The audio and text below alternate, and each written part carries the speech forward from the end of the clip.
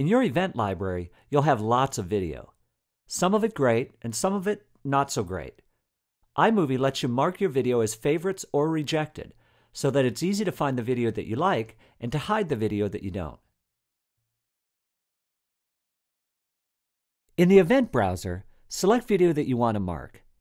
You can simply click once to select 4 seconds of video starting from where you clicked, or drag across a clip to select as much of it as you want.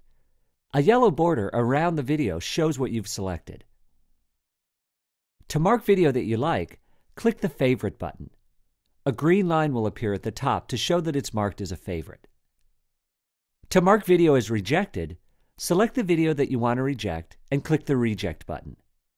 The video will get a red line above it to show that it's rejected, but don't worry, rejecting video only marks it red, it doesn't delete it. Once you've marked your video, the Show menu makes it easy to display only your favorite parts, your favorites and unmarked video, all your video, or just the rejected video. You can unmark favorite or rejected video at any time.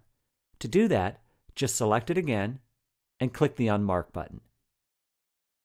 To permanently delete rejected video from iMovie, go to the File menu and choose Move Rejected Clips to Trash.